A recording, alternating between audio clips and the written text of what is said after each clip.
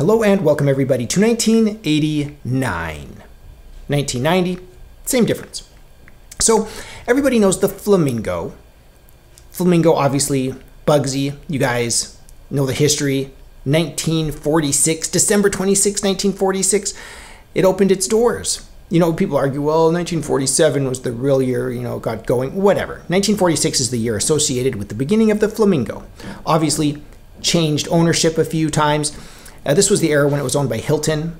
I was in Vegas last week, and when you drive by Resorts World, and they have the Hilton on the hotel. It's Resorts World, beautiful, by the way, when you're on the north side of the strip. On the freeway, you can see that sign super clearly, Hilton, I guess from the Fontainebleau, also the other new casino that opened up there. So the Flamingo Hilton, this is absolutely a mainstay and a wonderful collector's chip. Now let's step through the chip real quick and its design, and we'll move on to more detail. But you can recognize this, and I'm going to talk about the invisible things first. If you shine a UV light, which I have done, it doesn't work well on video, there's a little top hat and cane right here. And you can identify what year the chip was, because they had similar ones to this before 1989, 1990. Go to Chip Guide. I'll put a link in the description below, and then you can go and you can see, shine a UV light on your chip, and you can see what version you have. This is the 1989 variety of the $1 Flamingo Hilton chip. So that's the secret there, the UV ink. And as we move around the chip, you'll notice that there are edge spots, 3 edge spots, all clustered in one spot. The white, it looks like some sort of orange and a yellow. Okay, and again, if you want to know all the details, you can go to Chip Guide or pokerchipforum.com. They have great discussions there. Longtime patron, longtime sponsor, longtime supporter. Thank you, Tommy, pokerchipforum.com. Thank you to all my patrons. Might as well just put up my list right here. But you go to Chip Guide and you can see, what year your chip is. And these 3 lovely edge spots. Now, if we look at the house mold, so this is a unique mold. This isn't like a hat and cane mold. This is made by Paulson. And another disclosure, if you're interested in collecting these, remember, there is lead uniformly distributed throughout this material. Just white lead powder.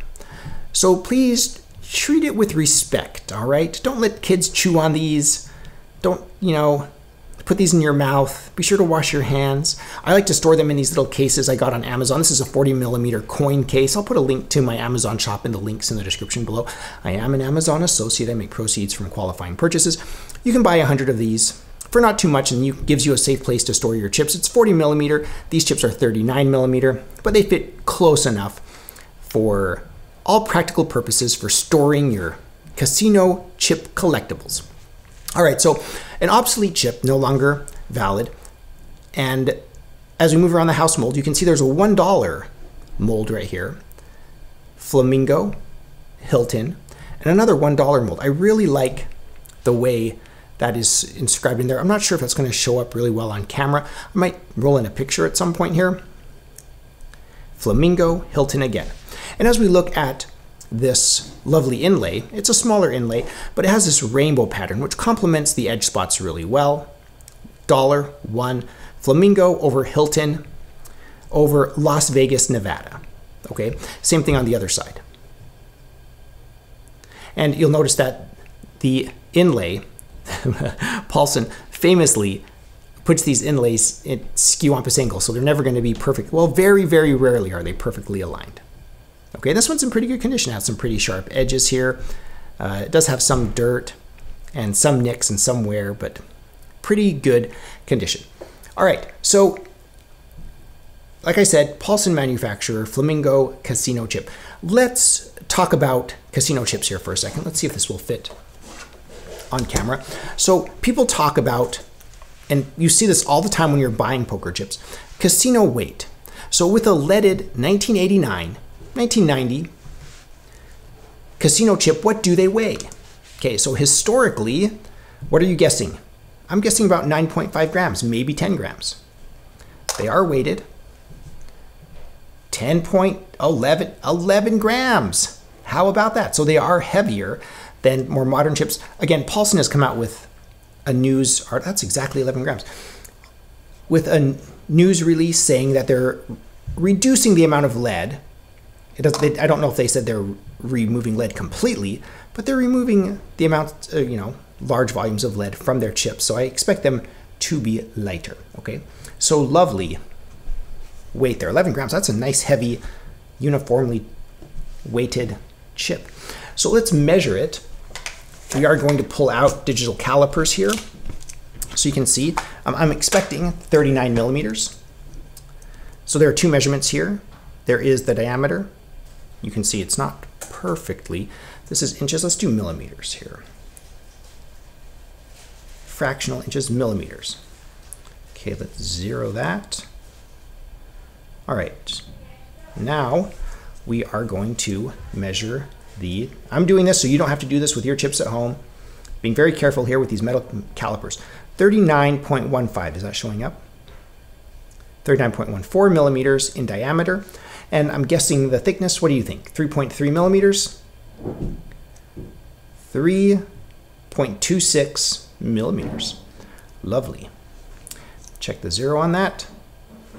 Okay, so that's what a casino chip weighs and measures. Pretty interesting, huh? So I'm going to zoom out just a little bit here. Let's see if I can do this without making anybody motion sick. That's zoom in. We're going to zoom out a little bit, and we're going to play a quick hand of Texas Hold'em. So grab your deck, quick. If you have to pause the video, do that. Grab your deck, shuffle up, deal yourself 2 cards. We're going to play a pseudo hand of Texas Hold'em. It's not really Texas Hold'em because we're not really betting, because it's YouTube, everybody. It's just YouTube. So let's shuffle up here. These are some Chem face cards. And I'm going to deal a hand for Jane Doe and myself. Jane Doe and myself. Let's put the cut card on the bottom here. Again, thank you to Poker Chip Forum. All right, so ready to go. I'm not going to look at my hand. We're going to play this one blind because, hey, no risk it, no biscuit. 2, 3. And that's a pretty interesting board. Is interesting another way of saying boring? Oh, now it's getting, so if that was interesting, is this less interesting? Now it's getting juicy. I like the juice. Oh man, look at that. Well, I hate to break it to her, but I'm sure I have the 10. Oh, I was kidding. I totally had the 10. I called it, but I don't have the flush. She's not going to beat my 10. It's not like she's going to have the 8 and the 2. Are you kidding me? She is the luckiest luck box of all boxes in the luck world. Can you see this? She has the 8 and the 2, so she has 2 pair, and I just have my precious 10, which I called blind, by the way. Why do I play with you? I don't get it. Let us know what you had in the comments below. I'm not moping. I'm not a bad loser. All right, maybe I am.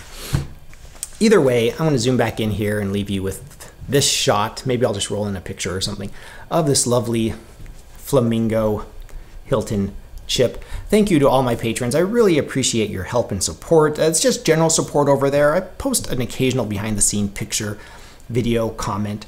So I really appreciate the support. It really helps me out psychologically, keeps this channel alive. I'm working on my 2024 poker chip buying guide, along with some other casino chip reviews and stock poker chip reviews. So please subscribe. Thank you everybody for watching. I'll see you in the next one.